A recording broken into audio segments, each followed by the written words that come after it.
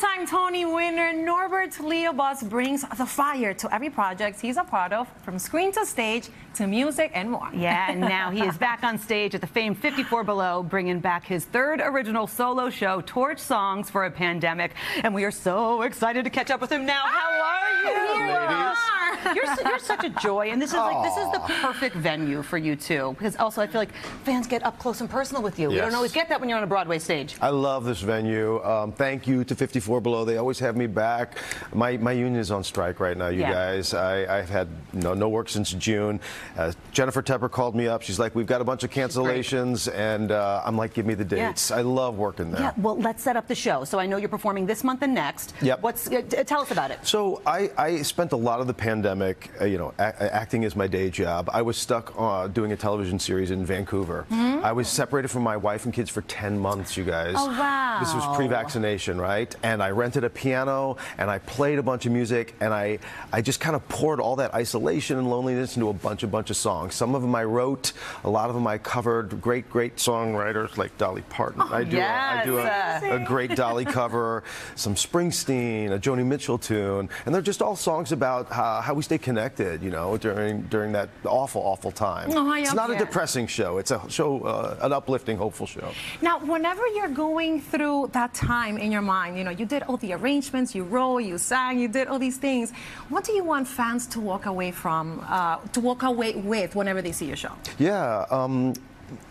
Just to always remember that we are stronger together. We got through that time with the help of our communities and our families. It was a really special time for me because before I was doing this series, I have 3 daughters, and they all had to come home during the pandemic. I don't miss the pandemic, but I miss that time. My kids came home, and we made music every night together, and we had long dinners together. So it's just about how family and community really gets us through the hardest times. Yeah, well, you bring up your daughters. I know you collaborated with my oldest daughter. My oldest daughter, on your music. Hi, Clara.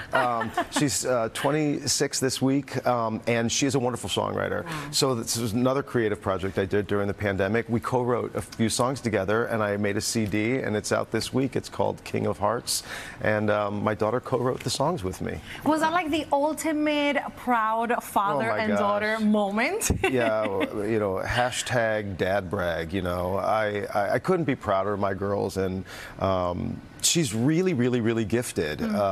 So I'm thrilled to give her a platform. Yeah. That is so cool. Yeah. Also, what is this 20th anniversary that we're celebrating? Wicked. A little show called Wicked. Can I have? Okay, please, listen to me. My first Broadway experience was going to watch Wicked. So when I was reading, I was just like, are you serious? Total fan. I mean, this couldn't get any better. I'm so proud of the show. I mean, it's amazing. There you are. Years. Oh my gosh. I'm not going to sing. Did you take anything from that set, or do you have any mementos at home? I do. I have a really special memento. What do you have? I have my wife. I met my wife, Michelle Federer, doing that show. She played Nessa Rose. So the memento I took was my beautiful wife of almost 20 years. And I never forget my anniversary because it's the same amount of shows. Wait, that is the best answer. We've just had 20 years together because of Wicked. And just real quick, a selfish question. If you could hop on any Broadway show for a night, what would it be? Okay. I would love to revive Dirty Rotten Scoundrels for one night only. Maybe I would play the John Lithgow part, since I'm old enough now. Dirty Rotten Scoundrels. We got to bring it back. I was going to say, while we wait for that to happen, you can catch Norbert at 54 Below throughout October and November. Head to 54below.org for tickets and more info. You are the best. Thank you so much. Thanks, ladies. Nice to meet you.